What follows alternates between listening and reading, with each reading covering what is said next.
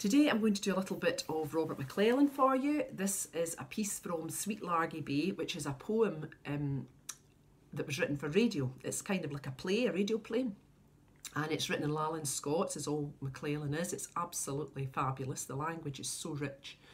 And I've been given permission to perform this by the McLellan family. So I do hope you enjoy it. I'm going to talk, this is Jeannie speaks, and Jeannie is the neighbour's daughter. And way back in the days of yore, families were always called on to look at the boarding house. The women were always running about and doing everything for the guests. And it kind of reminds me of my own childhood being brought up in a small hotel.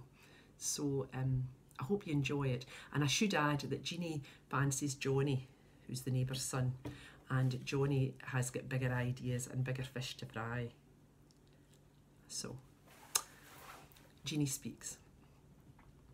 Wi' the green hawthorn cam my mither's borders, and flitting my feet I flit about the hoose, but in ben again, up and down again, in and out and round about, making beds and souping flares, shaking mats and rugs and carpets, dusting chairs and chists of drawers, serving at the borders' tables, breakfast, dinners, teas and suppers, scraping pots and pans and ashets, washing plates and cups and saucers, drying plates and cups and saucers, putting plates and cups and saucers in their places, in the presses, side out among the rooms again, benning up and down again, filling all the rubber bottles, turning back the borders, bedspread, setting tables for the morning, checking out the salts and peppers, laying fires and sifting cinders, till my feet are fat and fairy, and my head is like a peary, and I'm forward oft and weary to be fashed by ony fury or the fickleness of Johnny, sitting all day by his jetty, fidging fain for lazy limmers, lying shameless on the shore.